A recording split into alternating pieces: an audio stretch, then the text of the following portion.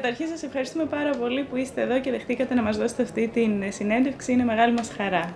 Εγώ ευχαριστώ με την πρόσκλησή σας. Είναι ασυνήθιστο να προσκαλούν έναν μεταφραστή για συνέντευξη. Αυτός ήταν ο σκοπός και ο σκοπός όλου του project. Ξεκινώντας λοιπόν, να το πάρουμε από την αρχή. Πώς προέκυψε στη ζωή σας η μετάφραση? Μεταφράζετε και πολλές διαφορετικές γλώσσες. Μια και είστε του Τμήματος Γερμανικής Φιλολογίας, εγώ είχα αρχίσει, σκεφτόμουν να σας πω με ποιο τρόπο έμαθα εγώ, ή μάλλον ποιο ήταν το ερέθισμα για να μάθω εγώ γερμανικά. Γιατί στο σπίτι μου ήταν αγγλομαθείς όλοι. Ήταν μια οικογένεια που είχε μεγαλώσει στην Αμερική. Ήταν Έλληνες της Αμερικής και άκουγα πολύ αγγλικά.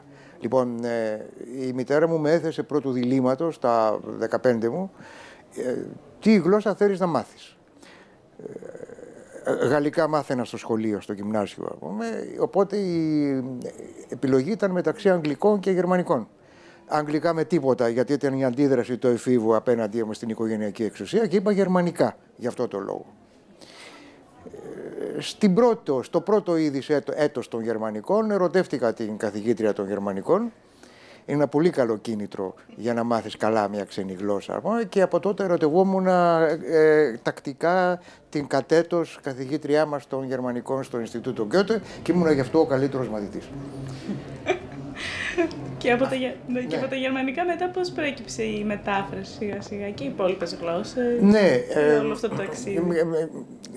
Καταρχάς οι υπόλοιπες γλώσσες προέκυψαν από το ότι, καλά, τα αγγλικά βεβαίως έπρεπε να τα μάθω κάποια στιγμή από μόνος μου, γιατί δεν μπορεί σήμερα χωρίς αυτό, αλλά οι υπόλοιπες γλώσσες προέκυψαν από μια διαστραμμένη μάλλον περιέργεια για γλώσσες οι οποίες ήταν τότε περίπου εξωτικές, όπως τα φιλανδικά, φερρυπίν, ή τα νορβηγικά, οι σκανδιναβικές γλώσσες, οι σλαβικές γλώσσες, τότε, περίπου απαγορευμένες κιόλας. Και επειδή στη Γερμανία, για να συμπληρώσω το πενιχρό εισόδημά μου ως φοιτητής, δούλευα τις νύχτες νυχτοφύλακας και έπρεπε να μένω ξύπνιος όλη τη νύχτα, πράγμα δύσκολο μετά από μια επίπονη μέρα, κάναμε διάφορα πράγματα. Προσπάθησα να βρω έναν τρόπο για να μένω ξύπνιος και ξεκίνησα με αστυνομικά μυθιστορήματα, λέγοντας, σκεπτόμενος μάλλον, ότι με την πλοκή και με το suspense, ξέρω εγώ, θα μείνεις ξύπνιος. Διαπίστωσα πολύ γρήγορα ότι συνέβαινε το αντίθετο. Η πλοκή ήταν τυποποιημένη, οπότε με έπιανε ο ύπνος. Και ανακάλυψα τότε εκείνες τις καταπληκτικές μεθόδους ξένων γλωσσών του Langenscheid, 30 Stunden Italienis, 30 Stunden Russisch κλπ. Που όπως τα περισσότερα γερμανικά πράγματα ήταν πολύ οργανωμένες, σε 30 μαθήματα σου έδιναν μια πλήρη εποπτεία της εκάστοτε γλώσσας, μαζί με ένα λεξιλόγιο, ξέρω, με διαλόγους. Δεν ξέρω, τις γνωρίζετε, υπάρχουν ακόμα. Με την τελευταία φορά που πήγα στη Γερμανία τις έψαξα, δεν υπήρχαν, δεν τις βρήκα στο Βερολίνο. Όχι, δεν υπάρχουν. Πριν από λίγα χρόνια πάντως υπήρχαν. Μέχρι πριν από λίγα χρόνια υπήρχαν. Τώρα έχουν αλλάξει. Ναι, αυτές οι μέθοδοι ήταν όμως καταπληκτικές, γιατί με κρατούσαν σε εγρήγορση. Κρατούσαν την περιέργειά μου πρώτα κυρίως, ας πούμε, σε πολύ ψηλό επίπεδο, επειδή έλεγαμε και παρακάτω και παρακάτω και παρακάτω. Έτσι λέγεται, έτσι κλείνεται το είμαι, ας πούμε, τα βοηθητικά ρήματα στα ρωσικά. Τα ρήματα της πρώτης κλίσης, για να πάω και παρακάτω και παρακάτω. Και έψαχνα να κάνω συγκρίσεις με τις γλώσσες που γνώριζα και με τα ελληνικά, για να δω μέσα από τις συγκλήσεις, όχι συγκρίσεις, συγκλήσεις τώρα, και τις αποκλίσεις, τις ομοιότητες ή τις διαφορές στην ψυχολογία των λαών, που μου φαινόταν κάτι πάρα πολύ συναρπαστικό. Και τελείωσα, ας πούμε, με τα ισπανικά, μετά λέω άντε να πιάσουμε τα πολωνικά, ξέρω εγώ. Μετά άντε να πιάσουμε τα σουηδικά κλπ. Σχετικά με τη μετάφραση που ρωτήσατε,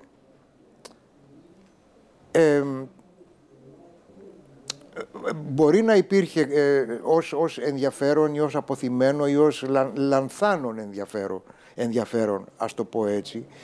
Αλλά βεβαίως το ερέθισμα ήταν καθαρά εξωτερικό πρακτικό. Στα 22 μου χρόνια χρειαζόμουν, τόσο πρακτικό δεν ήταν, ξέχασα να πω, σε μεγάλο βαθμό ρομαντικό, για τον εξής λόγο.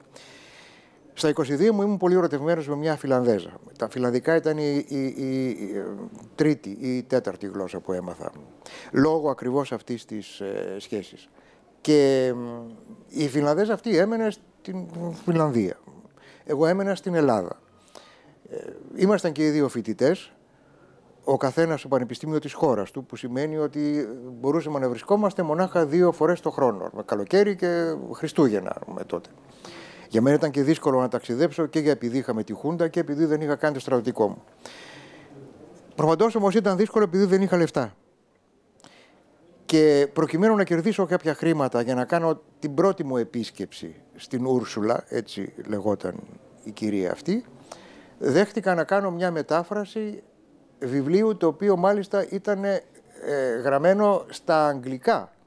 Ήταν μια μελέτη κοινωνικο-πολιτική για τον εκδοτικό οίκο Κάλβος. Ο Κάλβος τότε ήταν από τους πρωτοπόρους εκδοτικούς οίκους που ιδρύθηκαν μεσούσης της δικτατορίας, αλλά για να αναζωογονήσουν την ισοπεδωμένη πνευματική κίνηση στην Ελλάδα λόγω της δικτατορίας.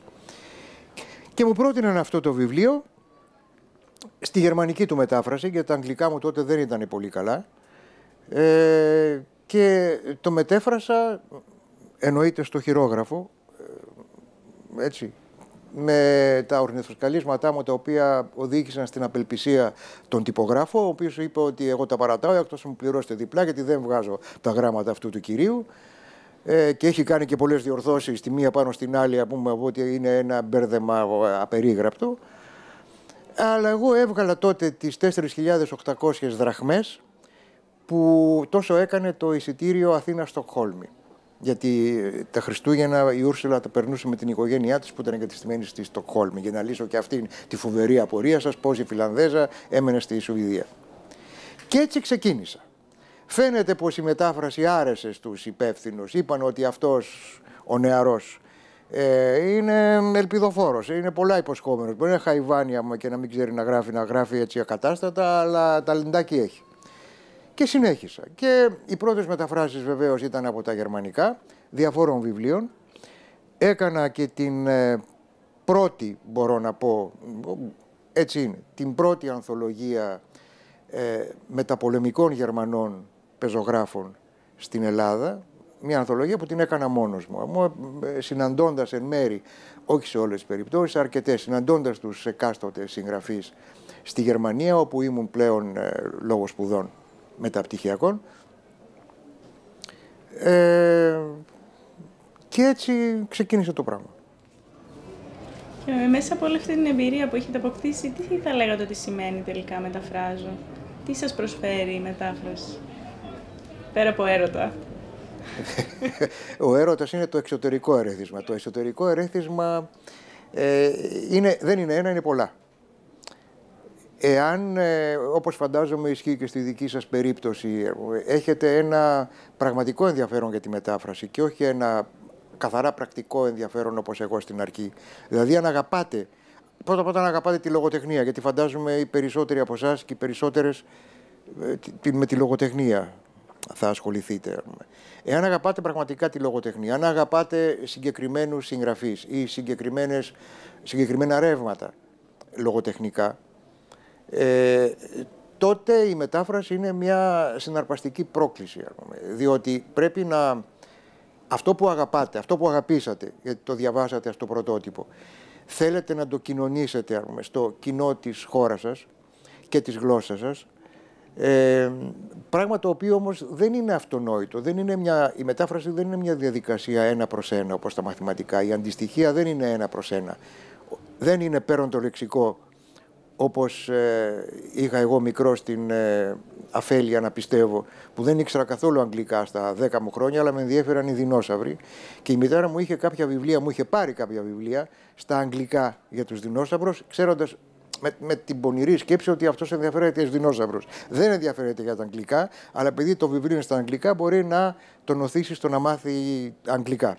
Εγώ δεν ήθελα να ασχοληθώ με τα αγγλικά, αλλά λέω και τι είναι τα αγγλικά. Θα βλέπω τη λέξη, είχε ένα λεξικό στα αγγλικά, θα βλέπω το is, it is, για να δω τι είναι το is και δεν το έβρισκα το is, γιατί βέβαια τα αγγλικά δεν κλείνουν, τα λεξικά δεν κλείνουν τα ρήματα.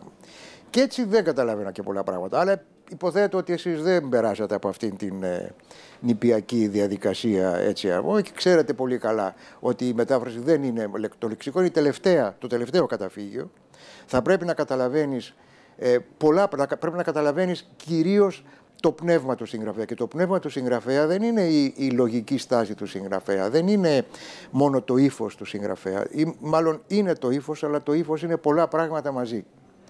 Το ύφος είναι ρυθμός, το ύφος είναι μέτρο, ακόμα και στον πεζό λόγο, γιατί και ο πεζός λόγος έχει το ρυθμό του. Το ύφος είναι τα πολλά επίπεδα που ενδεχομένως έχει ο λόγος του συγγραφέα. Δηλαδή μπορεί μία φράση να ακούγεται, να διαβάζεται ως κάτι απλό, ευνόητο, και πράγματι είναι ευνόητο. Αυτό όμως είναι το πρώτο επίπεδο του, το κατανοητό σε όλους. Υπάρχει όμως ένα δεύτερο επίπεδο με κρυφούς υπενιγμούς, με παραπομπές, με διακειμενικές, ας πούμε, σε άλλα έργα της παγκόσμιας γραμματείας, ή σε φράσεις κλισέ, να χρησιμοποιεί ο συγγραφέας φράσεις κλισέ, αλλά να μην τις χρησιμοποιεί επειδή πιστεύει στο κλισέ, επειδή θέλει να διακομωδήσει το κλισέ, ή αντίθετα επειδή θέλει να σημάνει και ταυτόχρονα να διακομωδήσει τη δική του αδυναμία να ξεπεράσει το κλισέ. Ο Ουμπέρτο Έκο έχει ένα ωραίο παράδειγμα, λέγοντας ότι η φράση «σ' αγαπώ» ως μέρος ή το κύριο μέρος μιας ερωτικής εξομολόγησης έχει γίνει κλισέ. Κυρίως επειδή επαναλαμβάνεται κατά κόρον στα ροζ αισθηματικά μυθιστορήματα. Και αναφέρεται σε έναν πολύ γνωστό προ 50 ετίας ή και παραπάνω Ιταλό συγγραφέα του είδους, κάποιον Λάλα, ο οποίος έγραφε τέτοια μυθιστορήματα με βιομηχανικούς ρυθμούς. Όπως έλεγε, το «σ' αγαπώ» και «αχ, σ' αγαπώ» άμα και τέτοια. Και μιλάει ο Ουμπέρτο Έκο για το δίλημμα ενός νέου που θέλει να εξομολογηθεί τον έρωτά του στην κοπέλα του, και λέει, αν της πω «σ' αγαπώ» θα είναι άλλο ένα γλυκανάλατο κλισέ όπως αυτό στα μυθιστορήματα του Λάλα. Και βρίσκει τη λύση λέγοντάς της, όπως θα έλεγε ο Λάλα, «σ' αγαπώ». Ταυτόχρονα δηλαδή εκδηλώνει τον ερωτό του και διακομωδεί το εκφραστικό μέσο, τον τρόπο έκφρασης του έρωτά του. Αυτά τα πράγματα που είναι σε έναν στοιχειωδώς καλό συγγραφέα, πώς να πούμε, στην ημερησία διάταξη, ο μεταφραστής θα πρέπει να τα αντιλαμβάνεται. Βεβαίως μπορεί να τα διδαχθεί από μια ικανότατη καθηγήτρια. Μιλάω πολύ και ενοχλώ, να με διακόψετε. Μπορεί να τα διδαχθεί εν μέρη, κυρίως όμως θα τα διδάσκεται από τις υπαγορεύσεις της δικής του ευαισθησίας και εννοείται πείρας. Δεν μπορείτε στο ξεκίνημά σας να καταλαβαίνετε τα πάντα.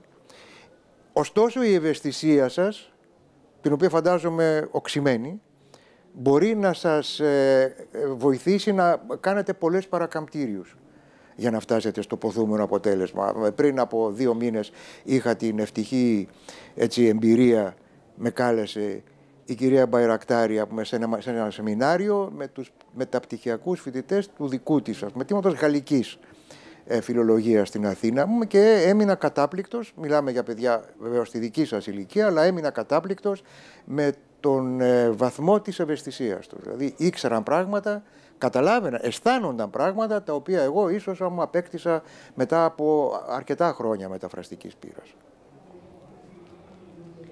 Εξαιρετικά. Περνώντας τώρα, συνεχίζοντας βασικά με τη μεταφραστική διαδικασία, αναφέρετε τις προκλήσεις ίσως του ύφους, του ρυθμού, της γλώσσας. Υπάρχει κάποιο κείμενο που σας δυσκόλεψε ιδιαίτερα ή κάποιο παράδειγμα που σας έρχεται στο μυαλό, ή κάτι που κάθε φορά λέτε ότι με δυσκολεύει περισσότερο στην αρχή? Υπάρχουν κάποιες λέξεις οι οποίες μέσω των λατινικών κυρίως έχουν ενσωματωθεί στο λεξιλόγιο των περισσότερων δυτικών τουλάχιστον γλωσσών. Εμείς έχουμε άλλη γλωσσική παράδοση. Αυτές οι λέξεις είναι πάρα πολύ κοινόχρηστες σήμερα διεθνώς. Είναι δύσκολο, όμως δύσκολα μεταφράσιμες στα ελληνικά. Ένα κλασικό παράδειγμα είναι η λέξη δημοκρατία, η λέξη republic, republic κλπ. Στα ελληνικά και τα δύο είναι δημοκρατία. Και το δημοκρατή και το republic είναι δημοκρατία. Και αυτό οδηγεί βεβαίως σε συγχύσεις. Δηλαδή όταν λες η δημοκρατική, εννοείς η ρεπουμπλικανή, τη ρεπουμπλικάνερ, αυτό μπορεί να προκαλέσει σύγχυση. Τέτοιες συγχύσεις μάλιστα μπορεί να τις εκμεταλλευτεί ο καιροσκόπος πολιτικός ή στρατιωτικός, θα σας πω το παράδειγμα αμέσως, για να θολώσει τα νερά.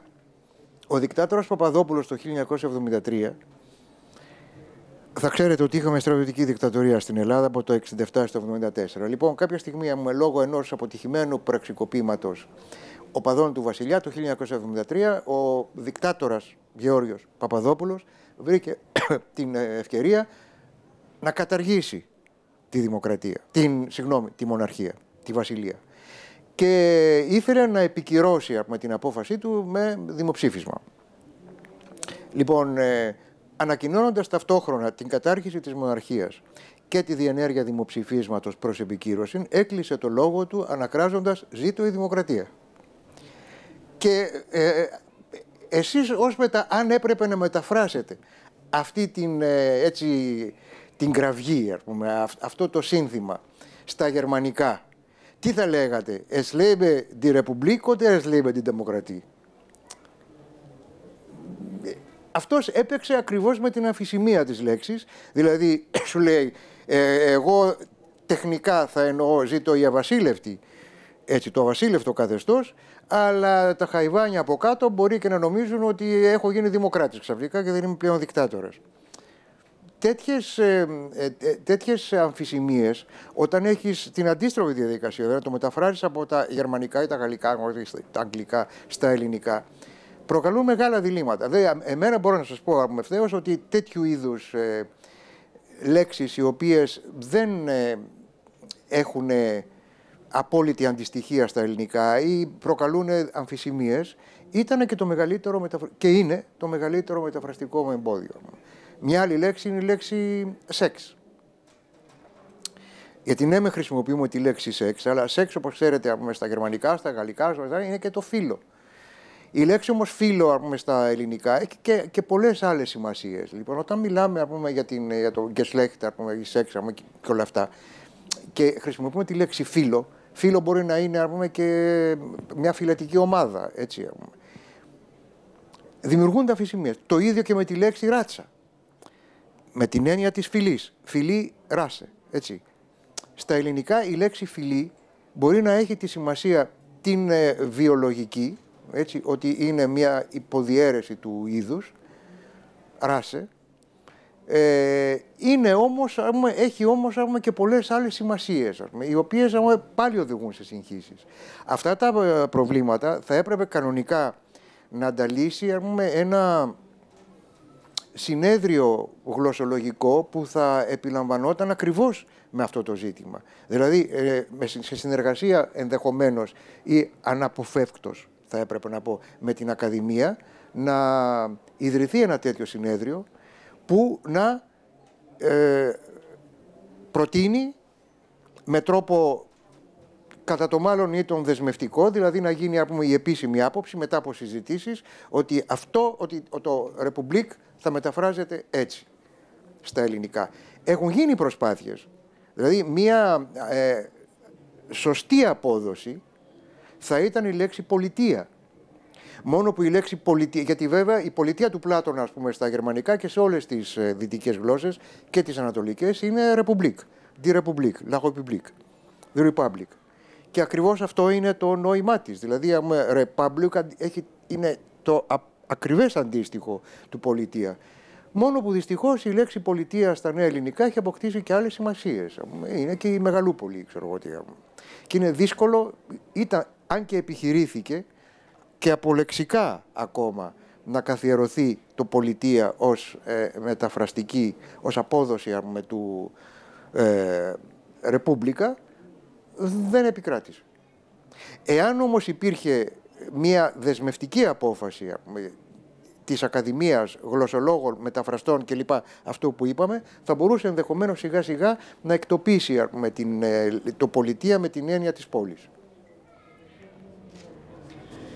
Συζητήσαμε λοιπόν εδώ τα προβλήματα της μετάφρασης ή τις προκλήσεις της μεταφραστικής διαδικασίας, που είναι σίγουρα πολλά, πολυσήμαντα, πολυεπίπεδα. Πάμε να περάσουμε και στην μετάφραση ως επάγγελμα και τις προκλήσεις ή τις δυσκολίες που αντιμετωπίζει ένας μεταφραστής εκεί. Ποιες είναι αυτές και πώς πιστεύετε ότι θα μπορούσαν να αντιμετωπιστούν ή πώς τις αντιμετωπίζετε εσείς? Κοιτάξτε, εγώ πάντα είχα την ιδιαιτερότητα να ασχολούμαι με ό,τι ήταν άχρηστο, ό,τι θεωρούνταν άχρηστο. Με γλώσσες άχρηστες, με επαγγέλματα άχρηστα, με σπουδές άχρηστες. Οπότε θα ήμουν κακός σύμβουλος σε αυτό το πεδίο. Επιμένω ότι το αρχικό ερέθισμά σας για την ενασχόληση με τη μετάφραση θα πρέπει να είναι η αγάπη για αυτό που κάνετε.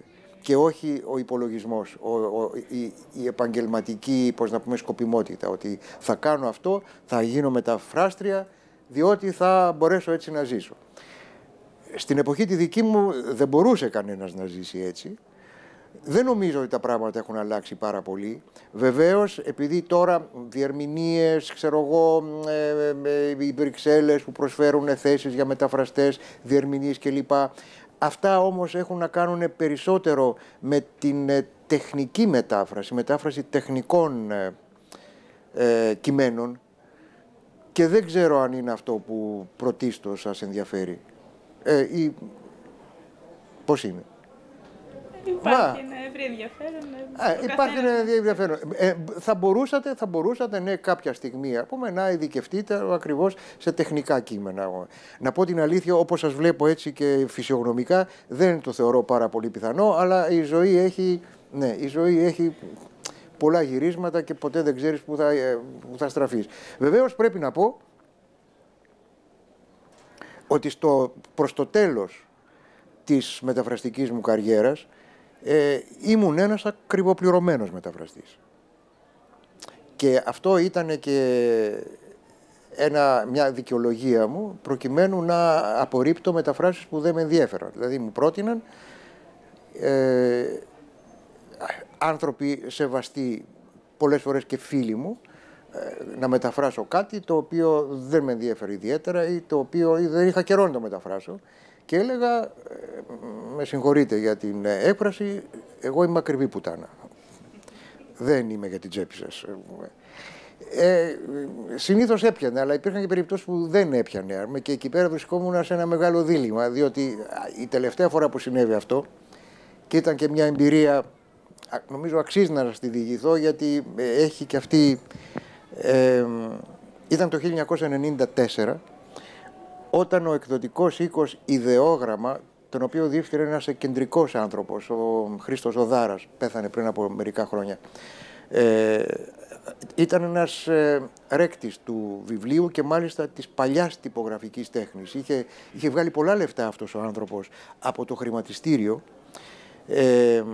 και αποφάσισε να τα επενδύσει όλα, στην τυπογραφία και στις εκδόσεις.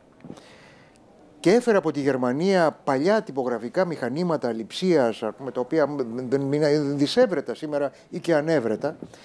Τα έστησε ένα τυπογραφείο εκεί στην οδό Ιπποκράτου στην Αθήνα, ίδρυσε εκδοτικό που έβγαζε ένα βιβλίο το χρόνο, αλλά ήταν ένα βιβλίο εξαιρετικά προσεγμένο και εξαιρετικά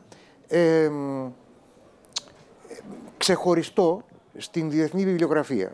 Οι εξομολογήσεις του Ρουσό. Έτσι μπορεί να το ξέρεις εσύ, Μέρη. Και αυτός ο άνθρωπος, τον οποίο γνώριζα και τον εκτιμούσα και με εκτιμούσε, μου πρότεινε τον Μάιο του 1900, έχει σημασία που αναφέρω το μήνα, του 1994, να μεταφράσω στα ελληνικά τις επιστολές του Λόρδου Βύρωνα από την Ελλάδα. Από τα δύο ταξίδια του στην Ελλάδα, το πρώτο όταν ήταν πολύ νέος, 1809-11, και το δεύτερο όταν ήρθε στο Μεσολόγγι, 1823-24, όπου και πέθανε. Εγώ είδα το κείμενο, μου το έδωσε στα αγγλικά, Έριξα μια ματιά, λέω, όχ, μανίκι φοβερό. Δεν βγαίνει με τίποτα. Και βεβαίως του είπα το γνωστό. Ξέρεις, Χρήστο, εγώ είμαι πολύ ακριβή πουτάνα. Και μου λέει, δηλαδή,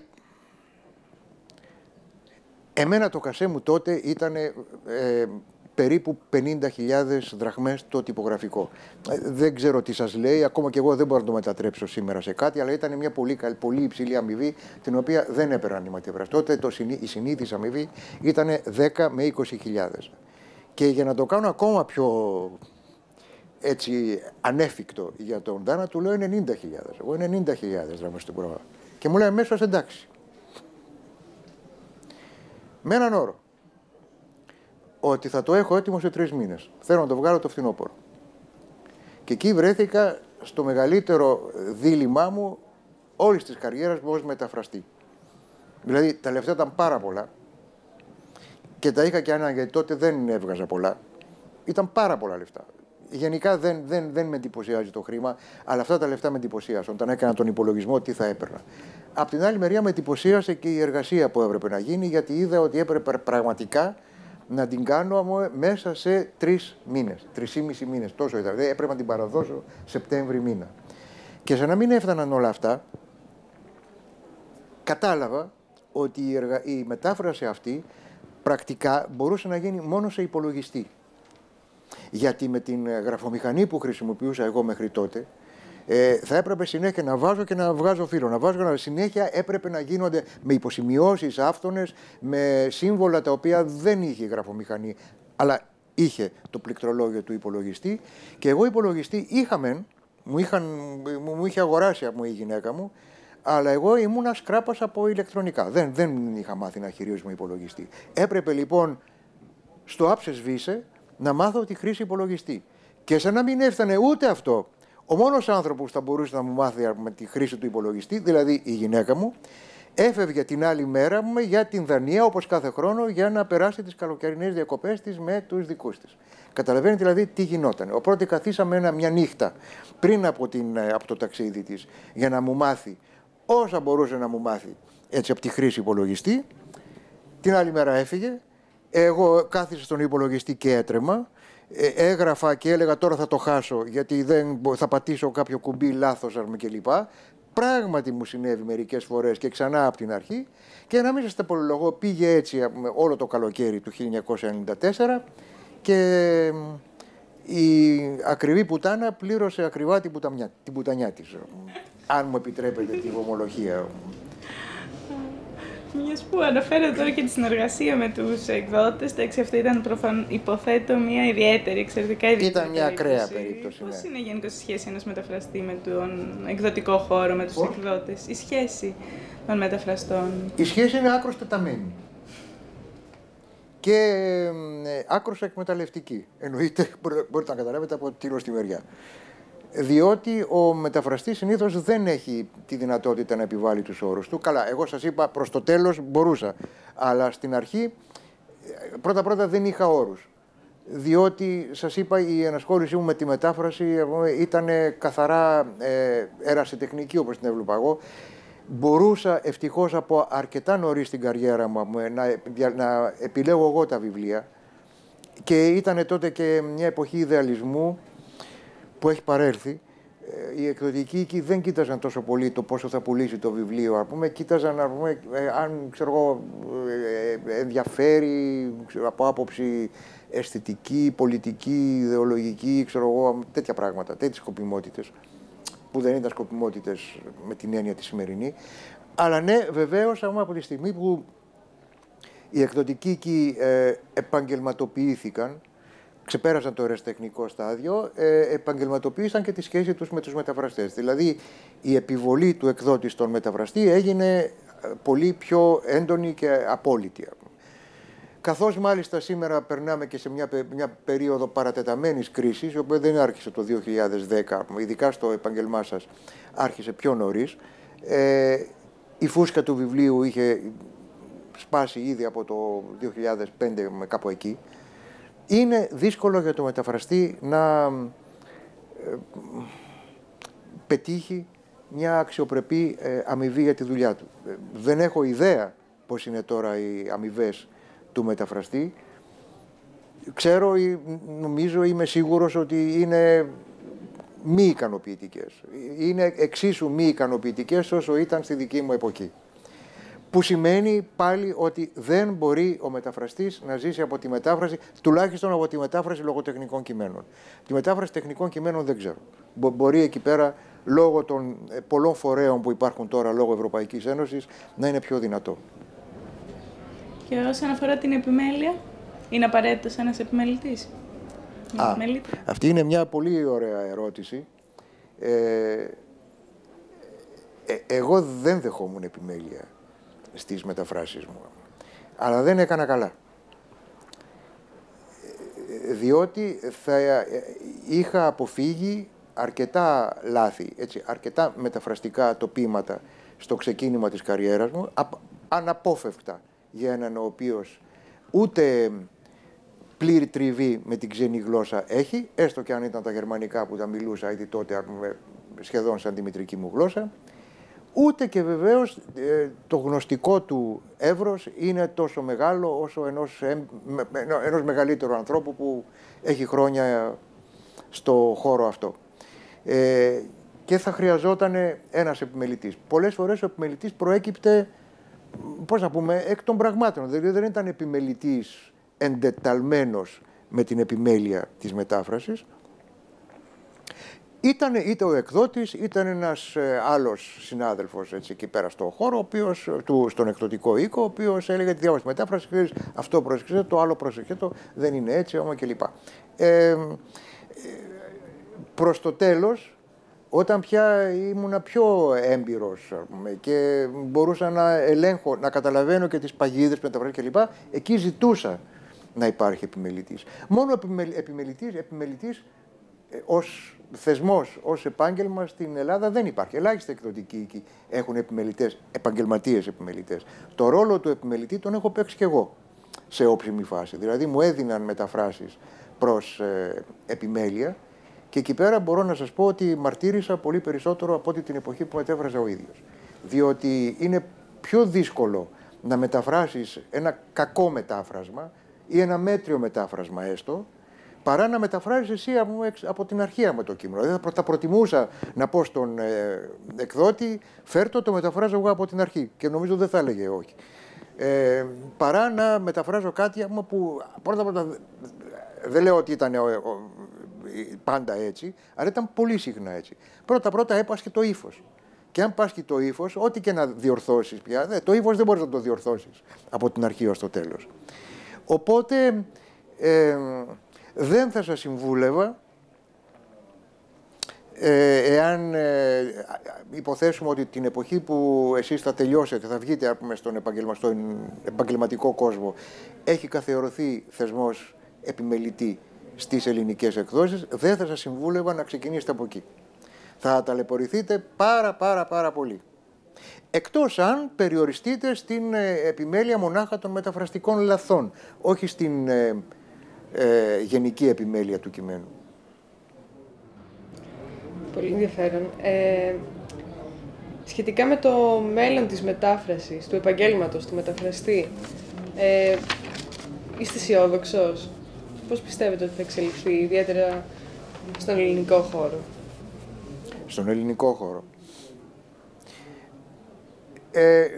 Αισιόδοξος είμαι, με ακούτε να το λέω με κάποια επιφύλαξη, διότι πραγματικά πριν προφέρουμε τη λέξη αισιοδοξία σήμερα, πρέπει να το σκεφτόμαστε λιγάκι όπως είναι τα πράγματα.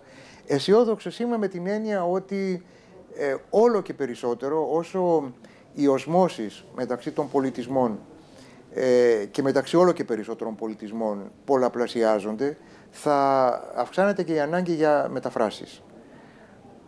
Κάθε είδους μεταφράσεις. Επίσης είμαι αισιόδοξος διότι το κοινό το οποίο διαβάζει αυτές τις μεταφράσεις θα διευρύνεται συνέχεια.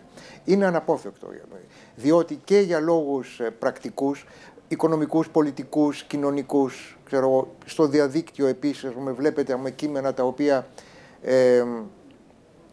κυκλοφορούν σε ένα σωρό γλώσσες και πρέπει να, αν θέλεις να έχεις μια εποπτεία ενός ορισμένου θέματος, θα πρέπει να μπορείς να κινηθείς σε τουλάχιστον 3 γλώσσες ξένες, εκτός από τη δική σου, οι μεταφράσεις θα αυξάνονται.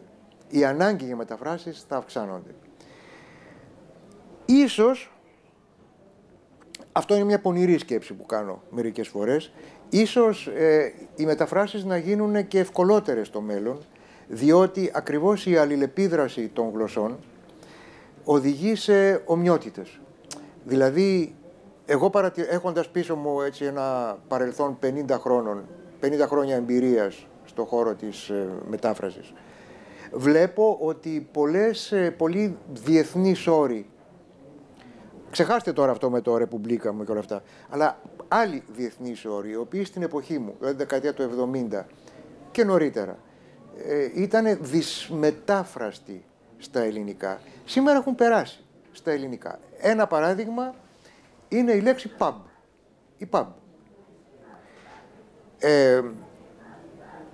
Ο Νικόλαος, όχι ο Νικόλαος Πολίτης, κόλλησε στο μυαλό μου, ο Πολίτης ο συγγραφέας, ας πούμε, ο Κοσμάς Πολίτης, σωστά. Ο Κοσμάς Πολίτης, ο οποίος εκτός από εξαιρετικός συγγραφέας, ήταν και εξαιρετικός μεταφραστής. Ζούσε δηλαδή από τη μετάφραση, κόλλησε στη λέξη pub μια φορά και τη μετέφραζε καπηλιό. Δεν είναι καπηλιό το pub. Δεν ξέρω πώς το προσλάμβανε τότε το κοινό τη λέξη καπηλιό, έτσι, τι φανταζότανε, οπωσδήποτε δεν φανταζότανε κάτι καθαρό, έτσι, καθαρό με την έννοια την ηθική, μα δεν φανταζόταν, δεν ξέρω τι. Σήμερα δεν υπάρχει αυτό το θέμα, δεν μεταφράζεις pub, κατευθείαν. Δεν έχει νόημα και να σας κάνω τώρα ένα πλήρη κατάλογο όλων όρων οι οποίοι είναι ξενικής προέλευσης, οι οποίοι όμως έχουν ενσωματωθεί στα ελληνικά πια και χρησιμοποιούνται άνετα στις μεταφράσεις.